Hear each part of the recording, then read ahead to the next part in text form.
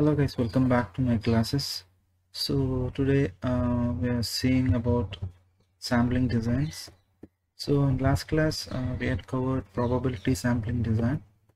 So in probability we had seen simple, random, systematic, stratified, cluster and other sampling techniques.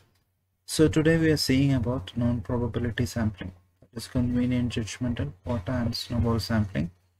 So our tagline is all are not equal. The tagline of probability was all are equal. That is, the chance of being into the study was equal for everyone, but in non-probability that chance is not there. So it is non-probability, all are not equal. So let's go into detail about non-probability sampling. So basically we have four methods, that is convenient sampling, judgmental, snowball and quota sampling. So the basic difference between probability and non-probability, there is no random selection here, non-probability sampling. So the result will not be very accurate as obtained from sampling design. We just cannot accurately extrapolate the result of the study back to the population. So every study is meant to extrapolate the result obtained from the sample to the population, because it's very impractical to do a study in a big population. So we conduct a study in a small population which is a representative of a big population, a small sample which is representative of a big population, and we extrapolate the result obtained from the sample to the population. But if we are doing a study with a non-probability method sample selection, the extrapolation is out of question. It will not be as accurate as probability. So we'll come back to the methods. The first one is convenience. It is based on the accessibility. What is accessible for the investigator? He takes a sample from that area or that group of people. It is totally based on his accessibility. Second one, the judgmental. It is the investigator notion about the hypothesis or his idea about the research. So he deliberately selects sample to make sure that that follows some criteria. Quota sampling is nothing but a corresponding part of stratified sample in the probability. There we had seen a homogeneous group making from a heterogeneous group, boys, girls, such strata we make here. But the problem is the simple random technique will be missing in quota sampling. Snowball sampling, it's a very unique technique where sample will be collected by the reference of one person, and it goes to the next, and then next, it goes like this until we reach the total sample size. So we'll move on to the first one, that is purposive sampling, or it is also known as judgmental sampling. So researchers select a particular group which might represent the population. Okay, so it is totally based on his judgment, the investigator judgment. So he just collect a group of people. There is no evidence base. It is a notion about the hypothesis or his idea, the investigator's idea, that he thinks it might be the representative of this population. Suppose we go to a dental college, we take a group of people. He sees the first 100 students and he thinks that it will be the representative of the entire students. Okay, that is his idea about the college. It might not be the actual scenario. So non-probability always lacks quality. Okay, so that is the purposive or judgmental. His judgment is working on the sampling.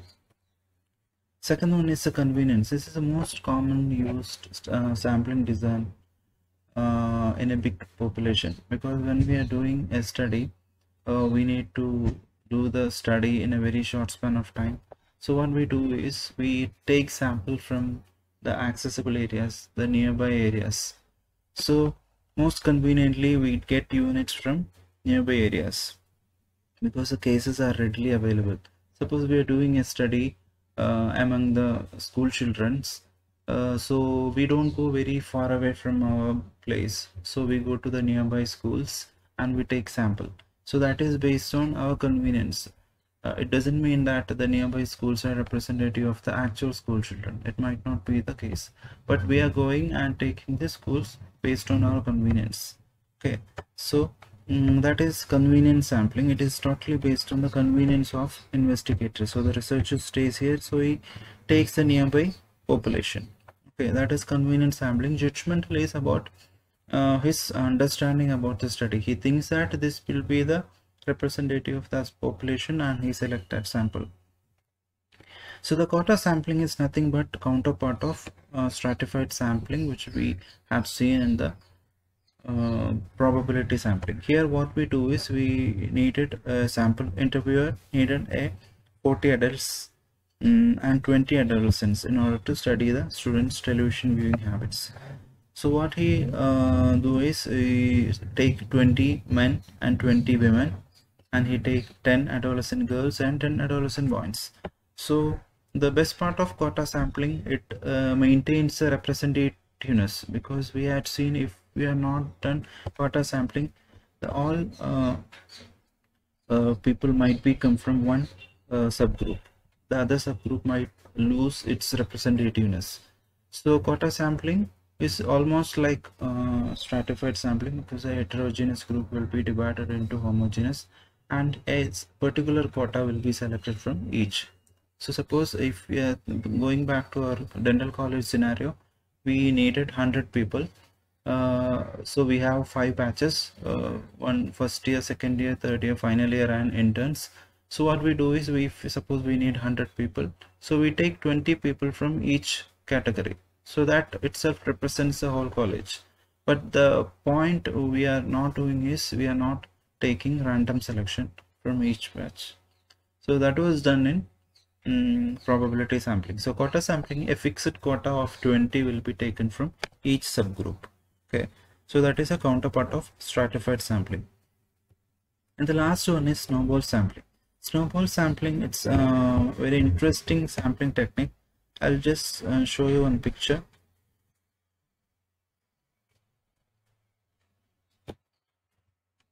This snowball. Okay, this snowball, this idea of snowball is when the snowball, they say when snowball is starting from one point, as it grows, it increases its size because it collects the snow over the track. So that's how this snowball is working. Snowball, it is done to select population very people from population such as homosexuals, such as any peculiar diseases which are very obscure. So people might not be knowing actual cases, but one person can point out the next person. Because if you are doing a study like smoking habit in a college, nobody will turn up for the study. The investigator first find out one person, and we ask that person to find out 2 person, keeping that the person's details will be confidential. So we can get the next 2 people. From that 2 people again we can get next 4 people. So it goes like chain by chain. So every time the person who is selected first will be getting the next 2 sample or next 3 sample. The investigator has no role after the first point. The sample itself selecting the further sample until it reaches the ultimate sample size. So the researcher asks for a referral from other individuals. So it is also known as chain sampling, chain referral, or sampling referral. So just like a snowball, as it grows down the hill, it increases size. So once when we starting the study, it is just 1 or 2 samples. So as it grows, they select other samples from the hidden group. So it grows day by day, and we get the sample we needed. So that is snowball sampling. Just a diagrammatic representation. The first person select 3 person each, 1 person select the 3 person. So likewise we get the total sample size. Okay, so Probability and non-probability sample, the main difference is we cannot generalize the result of the sample back to the population. Okay. That is possible only in probability, because probability sampling maintains the equality. Every participant had a chance. In probability, it is not having a equality. So we cannot just put back the result to the population. Okay. So it is usually generate hypothesis. Probability, it is to test hypothesis. So probability sampling usually eliminates bias, but in non-probability, so many biases will come. But non-probability, most of studies will be non-probability because it is cheaper, easier, and quicker to carry out. Probability sampling techniques, it's very difficult to conduct. Usually when we have a very small sample size, if you are doing a randomized control trial or a clinical trial with very small population like 10, 20, 30, 40, we can follow the simple random technique or any other such techniques.